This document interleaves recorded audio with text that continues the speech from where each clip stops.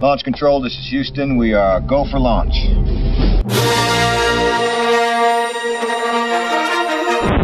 Okay, Houston, we've had a problem here. 10. After I heard my first countdown, I knew I was destined for this job.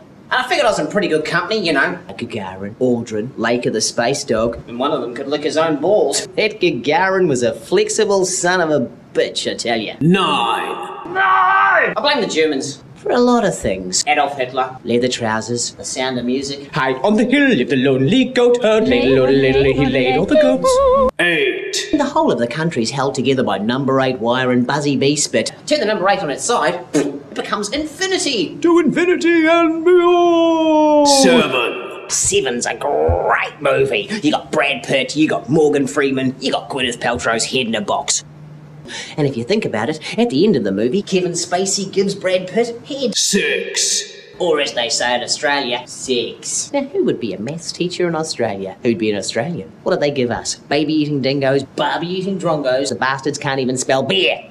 5. Now 5 missed anything, please excuse me. Countdown humour. 4.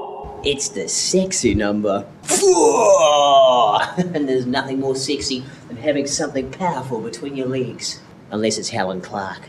3. 3's company, come on, knock on my door. Your company, my job space. Now there's a lovely pair. And that's a lovely pair too. Lovely pair. 2.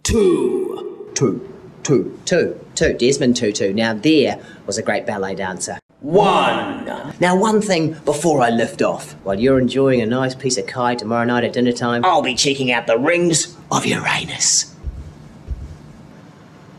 Bye-bye now. All engine running.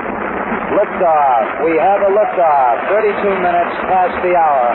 Liftoff on Apollo 11.